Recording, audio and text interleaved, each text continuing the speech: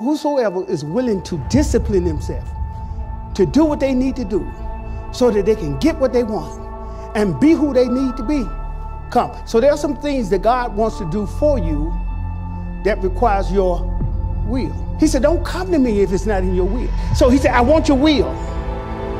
I want your will to be balanced.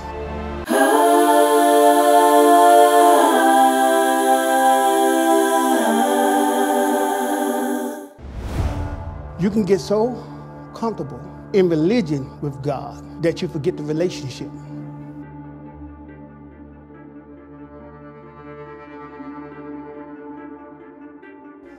God said, I will never leave you.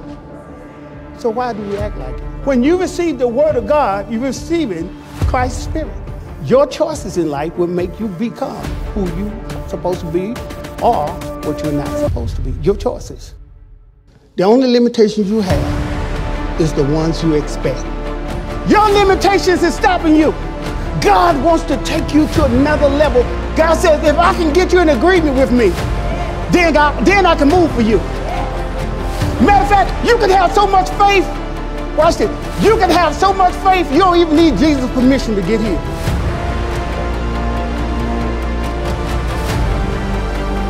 The Bible said there was a woman with an issue of blood. She was at home, the Bible says she heard about Jesus. She had never saw him. What did she hear? That he was a healer. She had never heard that he healed a woman of issue of blood.